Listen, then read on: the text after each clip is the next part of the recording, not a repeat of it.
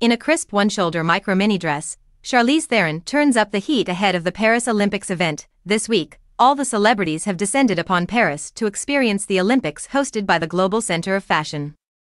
However, nobody has yet done it quite like Charlize Theron. The Oscar winner attended the prelude to the Olympics event at the Fondation Louis Vuitton in Paris, where she co-chaired it with Omar S. Rosalia and Serena Williams.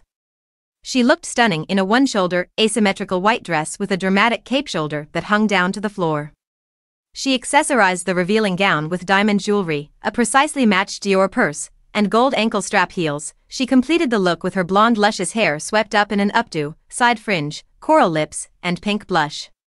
Fans flocked to Just Jared's Instagram comments section to rave about her look when they posted pictures from the star-studded night.